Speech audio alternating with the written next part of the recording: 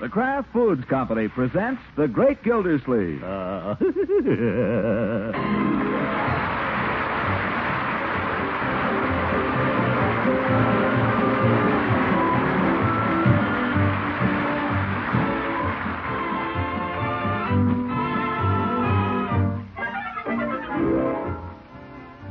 It's The Great Gildersleeve, starring Harold Perry, brought to you by the Kraft Foods Company, makers of a complete line of famous quality food products.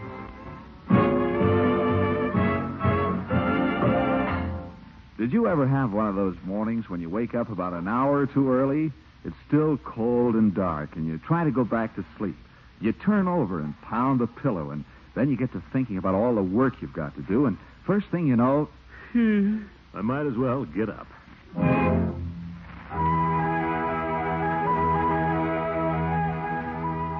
And that's why we find the Great Gildersleeve sitting down at the breakfast table this morning at 8 o'clock sharp. Hi, Unc. Gosh, what happened? Good morning, Leroy. Marjorie? Unky, what's the matter? Matter? Nothing's the matter. Bertie, let's get going here, shall we? That's you, Mr. Gildersleeve? My goodness.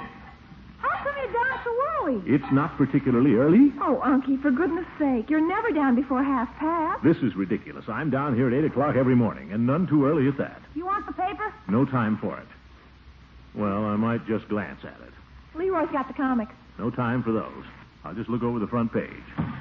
Morning, Mr. Gildersleeve. You caught me a little bit tricked in between, but here's your orange juice. Yeah, thank you, Bertie. If you'd let me know you wanted breakfast early, I'd have had it all ready for you. It's not particularly early, Bertie. It's 8 o'clock. I have to be in my office at 9. Ah! That will do, Leroy. Well, if I'd known you wanted it early, I'd have had it all ready. I'm whipping up some eggs and toast, and I'll have it in here directly. Fine. Only if you just let me know the next time. For heaven's sake, you'd think it was the middle of the night. Hey! Ooh, Abner's pretty good today. I can't stand little Abner. That Daisy May makes me sick, chasing him all the time. I don't like to see you two wasting your minds on that... Where's the mail? The mail. Yes, mail. Letters. The stuff the postman brings. Where is it?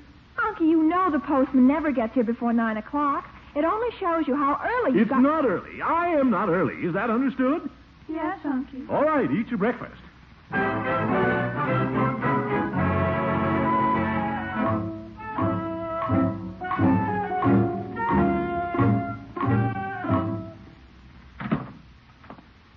Morning, Floyd. Just give me a quick trim, will you? Sure, Commissioner. Climb right up in the chair. In a hurry? Not particularly. Why? Well, you said a quick trim.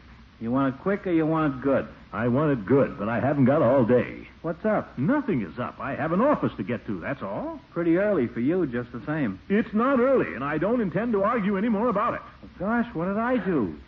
Okay, Commish, you're the doctor. Just relax. All right, but make it snappy. Okay. You want to look pretty, don't you? I know you want to look pretty. I know why you want to look pretty. I'll make you look like a 25-year-old college boy. How about a butch? What are you talking about, Floyd, or is it nothing, as usual? You don't have to kid me, Commissioner. Man comes rushing into a barber shop an hour before his regular time, wants to look pretty. Don't take a building to fall on me. What? Take it easy, Mr. Gildersleeve. You ain't the first guy ever got excited about his secretary. My secretary? Bessie? What kind of... There's never been the slight... Oh, my goodness. I get around, you know. Listen, Floyd, if you've heard anything, I can explain it. I heard plenty, but you don't have to explain it. I understand it. I had a manicurist in here once. Pretty soon I was looking at her all the time. One day I almost cut a guy's ear off. Had to let her go. Floyd, I am not involved with my secretary. I suppose you heard something about some candy. Maybe I did. Well, this is what happened, Floyd. Bessie had a toothache one day last week, and she sent in a friend to take her place. Yeah. This was just for one day, you understand. She was a friend of Bessie's from out of town. A stranger in the city. Lonesome? Confound her, stop trying to twist this thing. Careful, Commish. Might stab you. Well, naturally, I felt grateful to this girl for helping out in this emergency, replacing Bessie at such short notice. Yeah. So I thought that as a token of my appreciation, I'd get her a little candy. I heard 7 pounds.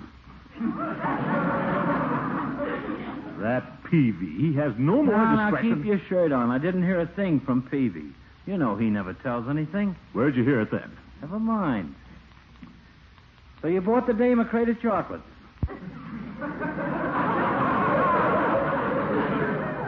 I simply left them on her desk.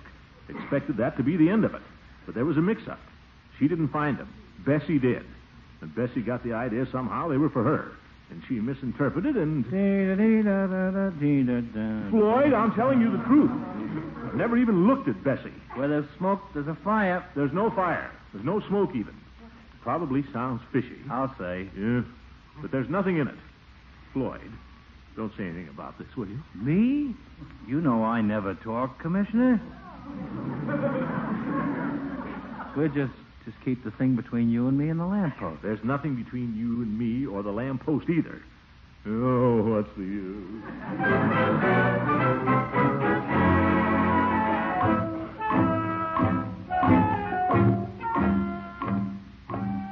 This is terrible. Doesn't look good for a public official. Doesn't look good for Bessie either. I'm afraid I'm going to have to let her go.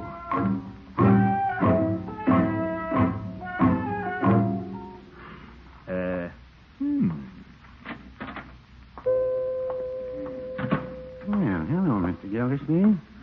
What can I do for you this fine day? Nothing, Peavy. I'm just worried, that's all. Did you ever have an employee on your hands? Well, I've had assistants from time to time. I had your nephew Leroy in here one summer. Remember? I remember. He ate himself sick the first week. No, I mean a regular assistant. Oh, I've had people working here from time to time. Did you ever have one that was unsatisfactory? Well, let me see. Unsatisfactory is a pretty vague description. I had a man that stole.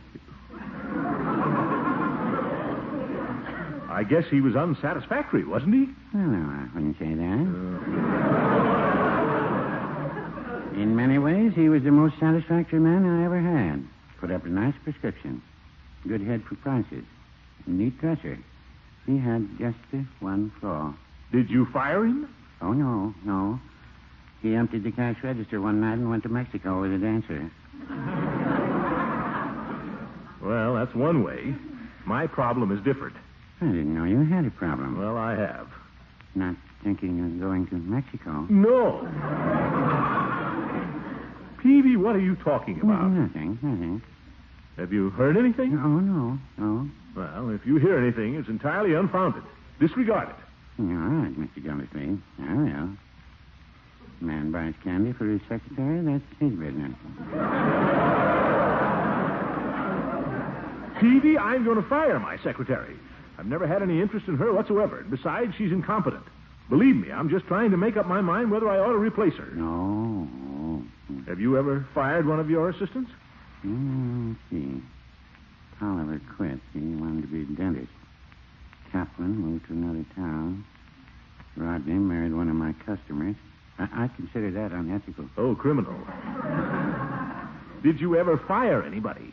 Well, it seems to me there was one. Oh, yes, Mr. Clement. That was one thing about him. He liked to be called Mr. Uh-huh. Worked for me 3 years, and I called him Mr. the whole time. Well, did you fire him for cause? I mean, did he come in intoxicated or mess up a prescription or what? Oh, no. Mr. Clement never drank. If he did, I never knew it. It amounts to the same thing. Good man with a prescription. I hate to admit this, but I fired Mr. Clement just because I didn't like him. I thought you said he worked for you for 3 years. He did, and I never liked him a single day. He was one of those fellows that knows everything and tells you all he knows. Calcium chloride is anhydrous, he'd say. I know it, I'd say. And then he'd tell me something else. Nothing more annoying than a fellow telling you a lot of stuff you already know. Well, I wouldn't say that. He used to tell me stuff I didn't know. And I'd pretend I knew just because he made me so mad. And then I got to looking up stuff to tell him. And it was preying on my mind, Mr. Gildersleeve. I just had to let him go. Well, how did you get rid of this model employee, Peavy? And that was easy. Huh? One day he said to me, I can still remember his voice. He said, "Do you know the light from the planet Venus takes 20 million years to reach the Earth?" And I said, "Mr. Clement, you're fired." Well, maybe that's the only way. Much as I hate to do it. If only she weren't so darn sensitive. She cries if you even look at her. Well, just have to be firm, that's all.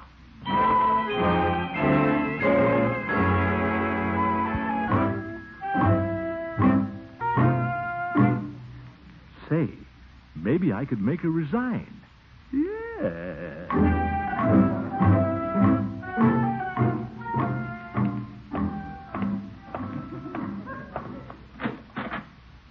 Well, good morning, Bessie. Good morning, Mr. Gildersleeve. You're early, aren't you? Ye gods, how can I be early? I've been to the barber shop, I stopped in at Peavy's, and I walked the whole way. Yes, sir, but it's only 9:30. For your information, Bessie, that is the time at which I customarily arrive.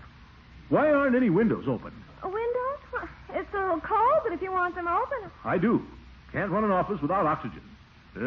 Where's my mail? On your desk, sir. Shall I open all the windows? Certainly not. Use your head, Bessie. Use your head. Yes, sir.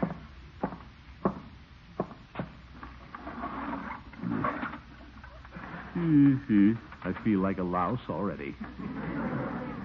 What'll I do? Dictate to her? Yeah. Dictate too fast, maybe. That's the thing. Bessie, what are you doing? Come in here with your book. I'm opening a window, Mr. Gildersleeve. Well, one is enough. Come on, I want to dictate. I'm sorry, Mr. Gildersleeve. The window's stuck a little. You should open them every day, just to keep them in working order. Oh, yes, sir. Let's see. Take a letter to Anderson, Fender, Telfent, and Bean. Dear sir. Yes, sir. Got that? I'll get it from their stationery later, with the address. Oh. Well, let's see. Replying to yours of the 21st. The devil do they want? Beg to advise that the sinking fund first amortization bonds with which the Summerfield Reservoir was constructed will become renewable as to the prior lien with respect to Series A, whereas Series B will necessitate anterior action. Who sent this letter? Oh, lawyers. I can't answer this. Isn't there anything I can't answer? Nothing in here but bills. Confound it, why is it so cold in here? I opened the window. Why'd you do that? You told me to. Yeah, that's right, I did. What's this here? The petty cash account. Oh? What's it doing here? Well, there's a shortage of $2. I wanted to ask you about it. A shortage? A shortage of petty cash? Uh-huh. Bessie, do you know that's the most serious, terrible thing that can happen in an office? Bessie, do you?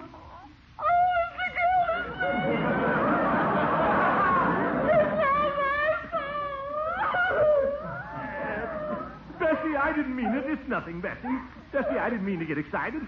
$2, what does that amount to? Trivial, Bessie. Go wash your face. I don't know what happened. I looked at the phone. Oh, that's all right, Bessie. It walked away. It's all my fault. Well, I certainly handled that nicely. But by George, I'll do it tomorrow.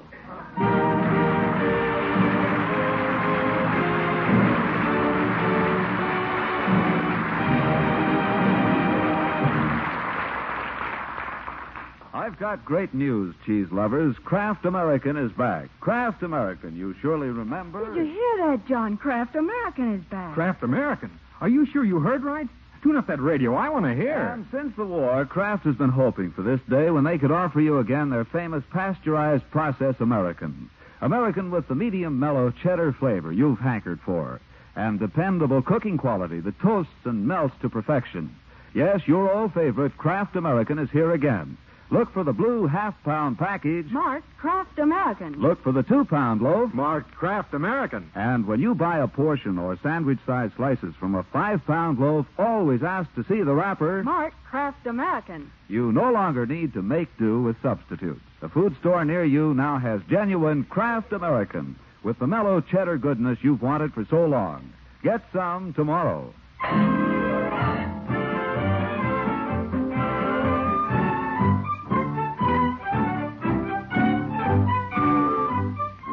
Well, it's another morning, another day. Time to be up and doing. Gildersleeve is up, but he isn't doing. He is sitting at the breakfast table alone with his coffee cup. In the bottom of the cup, there is a single drop of coffee. He's saving that. He's been nursing it, in fact, for half an hour. The children have long since left for school. Bertie has cleared the table, all but his cup. She has swept the carpet right up to Gildersleeve. She has swept around Gildersleeve. In your way, Bertie? No, sir. Sit still. I got other things I can do. Just finishing my coffee here. Yes, sir. I don't suppose you've got another drop or two out there in the kitchen. No, sir, you cleaned the pot, but I could make some more. No. Wouldn't take me 5 minutes. Let it go, Bertie. I don't really want any more coffee. I guess I've just got to face it. If you got something to face, maybe a little more coffee would help. No, I shouldn't. If I drink more than 4 cups, it keeps me awake all day. Beg pardon? Oh, let it go, Bertie. Let it go. Mr. Gildersleeve, you act like a man got something on his mind. Oh, I have, Bertie. That ain't like you. I have a very disagreeable task to perform, Bertie, and I dread it. It's always unpleasant to have to fire somebody. Yes, sir.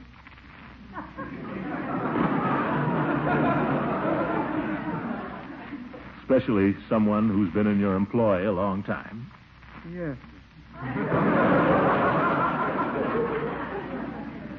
There's nobody really to blame. It isn't a question of that. I know I'm not an easy man to work for. My standards are pretty high, but... Mr. Gildersleeve, you can put your mind at rest. How do you mean? You don't have to fire me. I quit. Bertie! Lord knows I've done the best I can. Bertie, wait! That ain't good enough. I don't know what. Oh, my goodness. Bertie, listen, you've got me all wrong. I'll be the best cook in the world. But Bertie, I'd like you to know are. where you're going to get a better one. Bertie, listen. I wasn't talking about you. Working in this house ain't no bed of roses, you know. I know that. People hollering for meals at all hours, the phone ringing, the doorbell ringing, the electric guy's got a busted car. I'll fix it, Bertie, right away. I know I ain't as young as I was, but can't nobody say I don't do my best. Well, nobody said that, Bertie. Now, just... There's just one thing I'll say for me. I do my best. I know you do, Bertie. We all know that. If you'd only Yes, listen... I do my best. I ain't perfect, but I do my best. Oh, but you are, Bertie. You're wonderful. That's just what I ain't like some people that take the money and laugh up their sleeves. Think about me. I just do my best. Yeah. We're all agreed on that, Bertie. There's no argument about that whatsoever. My best is all I can do. Yeah. We all know that. That's why I Can't started. do more than that. Yeah. Bertie, will you do one thing for me? Will you try to calm down and listen to me? Do my best. This whole thing is a misunderstanding, Bertie. I wasn't talking about you. I was talking about my secretary. I never had the slightest intention of firing you. Nothing could ever be further from my mind. What you getting all excited about? I wasn't excited, Bertie. You were excited. You can't get me excited because I got a clean conscience. I do my best. I know I do my best. But that's my conscience. I do that for you. Well, we don't want to fire you, Bertie. I told you that. I can get work other places. You know, I get plenty of offers. Well, I know that, Bertie. I know that only too well. But now I'll tell you what you do. You run up to your room and lie down for a little while, Bertie, and let me clean up these breakfast dishes, huh? I wouldn't mind a bit, you know. You've been working pretty hard. You get a little rest. No, sir. Why not? I ain't going to have folks saying Bertie lets other folks do her work for her. That's one thing about me. You do your best, yeah. All right, Bertie, have it your own way. You do the dishes, and I'll go fix the electric iron. How about that? Up to you, Mr. Gildersleeve. You the boss. Are you kidding? Oh, what time is it? Oh, getting late. Do at the office. Say, how would it be if I fixed the iron this evening instead? You the boss. All right, I'll do it this evening without fail, Bertie. Got to get going now. Remind me. Wait a minute. Everything's all right, isn't it, Bertie? What's that? Everything's all right, isn't it, Bertie? What did you say? I said everything's all right, isn't it? As far as I know. We're still friends. As far as I know. You'll still be here when I get back tonight. As far as I know. Joking, of course. Well, goodbye, Bertie. Goodbye. Brother, if I ever fire anybody again. Oh, well.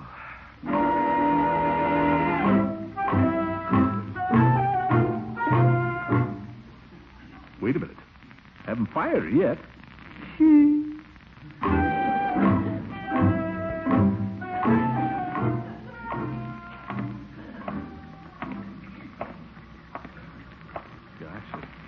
Hadn't hired Bessie in the first place. Maybe I should give her another chance. Maybe maybe when she gets used to the job. Yeah. After all, only been there 3 years. Gildy! Huh? Gildy! Oh, hello, Judge. How you been? I'll just say to her, now, look here, Bessie. In fairness to you, I think... Gildy, want to ride? What? No thanks, Judge. Only going a few blocks. Now, so am I. Climb in. Well, I want to take you out of your way. You won't. I'm going right to City Hall. I'd really just as soon walk, Judge. Nonsense. I'm almost there. Make up your mind, will you? You're tying up traffic. I'm not tying it up, you old goat you are. I was walking along, minding my own business. Gildy! Oh, all right. Well, shut the door. Oh, shut up. Let's go, Horace. Oh! Hey! I didn't see the light change. Well, thank you very much, Judge. I can walk the rest of the way. Stay in, you fool. I want to talk to you. Hey, what's the idea? You crazy or something? No, he's drunk. You never put out your hand. Listen, there's a law on this town, Bud. When the light turns red... Don't quote the law at me, my friend. Don't call me your friend. Come on, Horace. The light is green. Ooh. Stalled it. Oh, for heaven's sake, let me drive. You're choking it. Come on. There we go. Judge, have you got a license? Certainly I've got a license. Why? I'd feel much safer with Leroy. Ha. Hold it. You're going past the place. Oh! I'm sorry, Gildy. I don't know what I was thinking of. The next time you have the car checked, Judge, you better have him check you, too. Well, don't think it hasn't been delightful, Horace. Could have done it quicker on foot, but it wouldn't have been near so exciting. Wait a minute. I want to talk to you. What about? What's this story Floyd's telling around about the water commissioner making passes at his secretary? Darn him, I told him to keep his mouth shut. That kind of story can do a lot of harm, Gildy, particularly to a man in political office. And don't you ever forget for a minute that yours is purely political. Oh, I don't know. Little scandal and you could be bounced out of there so fast. But the whole story is false. I told Floyd that. There's not a word of truth in it. Be that as it may, Gildy. And I'm not saying I believe you. Oh. The point is not whether the story is false or true. The point is it's believable. What do you mean? It sounds like you. I resent that. I'm only telling you this for your own good, Gildy. You know how the mayor would love to get something on you. What am I going to do, Horace? It's up to you. I guess I've got to go through with it. Well, say, Say what? Judge, you don't need a darn good secretary, do you? I've got one. But this girl is wonderful, Horace. Been with me 3 years. Takes shorthand, typing, filing, answers the phone. No, thanks.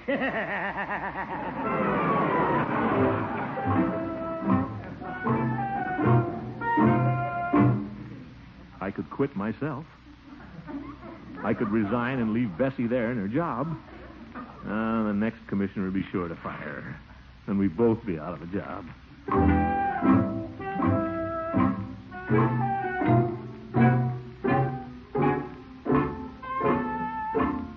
I could...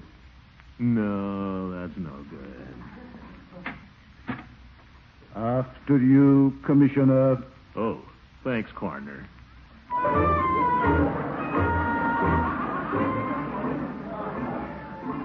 Confounded. Why did this thing have to come up?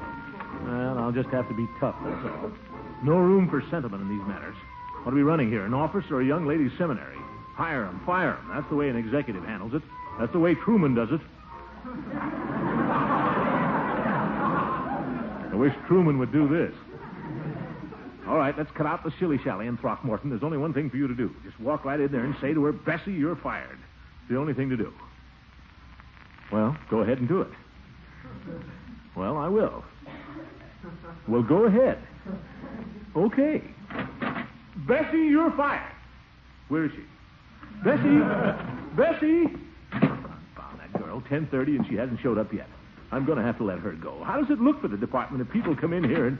Good morning, Mr. Gildersleeve. Bessie, do you know what time it is? Oh, I can explain, Mr. Gildersleeve. After all, what are we running here? An office or a young ladies' cemetery? Seminary.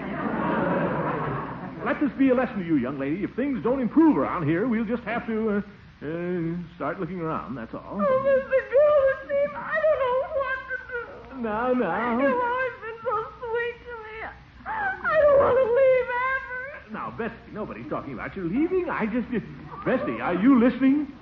Mr. Gildersleeve, do you think a woman can combine marriage with a career? What's that? Lester says no, but I read in a magazine where Kathleen Noyes said... Wait a minute, Bessie. Wait a minute. Who's Lester? Oh, he's this boy. Boy? He keeps wanting me to marry him. Oh, I didn't tell him I would. I only said I'd think it over. I told him I wouldn't think of quitting my job, Mr. Gildersleeve, and leaving you without Bessie, there comes a time in every girl's life when she must think of herself. Oh, but I just couldn't. No, the water department will struggle along if need be. Love must come first, Bessie. What kind of a boy is this Lester? Well, he works for the gas company. Sounds like a fine young man. Do you love him? Well, I'm not sure. Of course you love him. It's just as plain as the nose on your face. Why, you've been in love with him for 3 years. I'll testify to that. You haven't known whether you were coming or going. You haven't known which end was up. You haven't known... I've only known Lester for 2 months. Oh, it's very hard to decide. I do kind of love him, I guess, but then there's my career, and Lester's so bossy. He doesn't think I belong in an office. I'm with Lester. Oh, it's so hard to know. Should I just throw away everything and marry him, or should I... Bessie, I shall merely say this. If you don't marry this boy, I shall discharge you. You think I should... In fact, I think I'll discharge you anyway. Bessie, you're discharged. Oh, Mr. Gildersleeve. Get your pay, pack your things, clear out now. Oh, thank you. Thank you. That's all right, Bessie, anytime.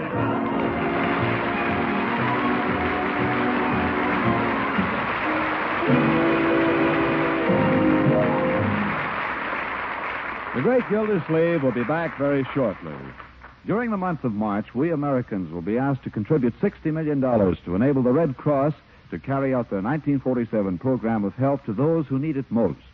One phase of Red Cross work which you may not know about is their service to veterans of our armed forces.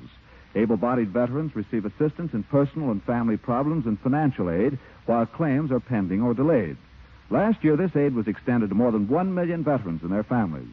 Over 80,000 hospitalized veterans will this year be given the benefit of the skill and attention of Red Cross field directors. These workers coordinate the activities whereby hospitalized veterans receive therapeutic recreation and training, assistance with letter writing and shopping, and the helpful service of the Motor Corps. Veterans Assistance is a new and important addition to the Red Cross services with which you are so familiar. I know all of you give generously whenever the Red Cross asks. Please do so again this year. Their need is as great as ever. Good night, folks. The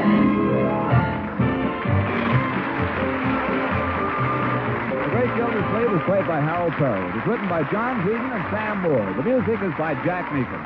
Included in the cast are Walter Tetley as Leroy, Louise Erickson as Marjorie, and Lillian Randolph as Bertie. Earl Ross as Judge Hooker, and Dick LeGrand plays Mr. Peavy. Stay tuned in for Duffy's Tavern, which follows over most of these stations. This is John Lang saying goodnight for the Kraft Foods Company and inviting you to listen in again next Wednesday for the further adventures of the Great Gildersleeve. Good night, John. Think of it, plenty of rich, velvety smooth ice cream always on hand for delicious homemade sodas and sundaes. It's easy when you buy the new Kraft product called Frizz, F-R-I-Z-Z. Yes, Frizz makes delicious ice cream right in your refrigerator. Real ice cream with plenty of milk and cream in it. Just add water, a little sugar, and freeze according to directions on the package. Made by an exclusive process that retains that fresh cream flavor, it freezes smoothly. 6 generous servings from one package of Frizz.